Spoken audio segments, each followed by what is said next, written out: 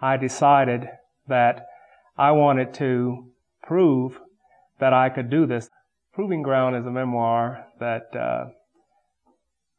talks about my journey through technology and race relations and business. Really traces from the time that I was a kid and got interested in electronics and developed a desire to have my own electronics company. There was one night at General Motors Institute that kind of set the tone for my business career. I was wandering around campus with nothing to do, and I wandered into the gym at GMI, and there was an electronic music concert going on. And I was fascinated by this combination of art and engineering, so much so that I decided that I was going to build my own music synthesizer. While I was here at Michigan, I built a lab in my bedroom with an oscilloscope and all the circuits that I was building for this digital electronic music synthesizer. But I was so focused on building this synthesizer, and it actually ended up becoming my master's thesis. What I found while I was at Bell Labs was that there was a device I was actually using in the lab that used almost the exact same technology that my music synthesizer used, and that became our first product. So in a lot of ways you could say the groundwork for that first product was laid here at Michigan. The technology, certainly. We completed this sale of the company 2 days before Thanksgiving. And so it was kind of like a combination of Thanksgiving Day and Independence Day. That was the feeling that I had, and it was truly overwhelming.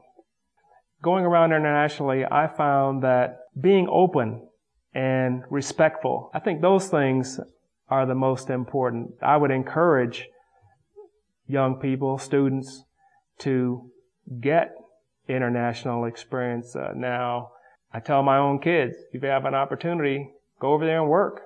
You have to be strongly motivated because the amount of work you have to do to start your own business is just unbelievable. After I left the business, I got immersed in my local community. And one of the things, I was on the board of a after-school program, small after-school program in Red Bank, New Jersey. We were able to raise the passage rate on the 8th grade performance assessment test. In 2001, 25% of the kids in this town, only 25%, passed this test.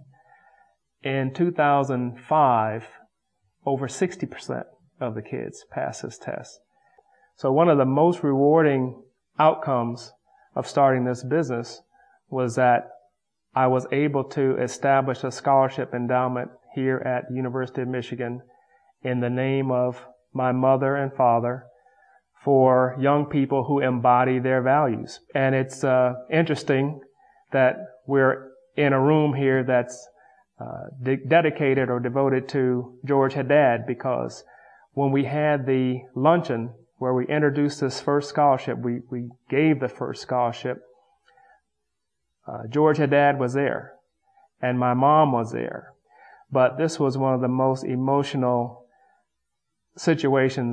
occasions that I've been involved in. It was really a sweet occasion because my mother got up and started crying and told about her experience coming up from the South, having to leave the South because one night when she was working in the hospital there, she used a white bathroom and was reprimanded for it and decided to leave there and come north, and talking about her experiences in Flint and how she had opportunities up here and was able to move beyond that.